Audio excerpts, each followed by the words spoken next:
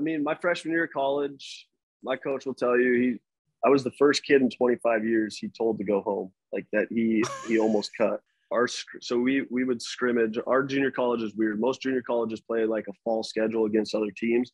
Our JUCO didn't do that. We just scrimmaged against each other, and our coach would do like rankings amongst our team. And we had 37 guys, 24 pitchers, some of them two-way guys. And the first rankings that came out, I was ranked number 23rd. The 24th pitcher hadn't pitched because he was in the hospital peeing blood from our conditioning test. I basically took second place in a one-man race there. So it was oh my goodness. Yeah, and I remember he called me into his office one day, and he had the pitching coach in there that recruited me. And right in front of me, he asked him, he's like, "Were you drunk when you recruited this kid?" Right in front of me, like,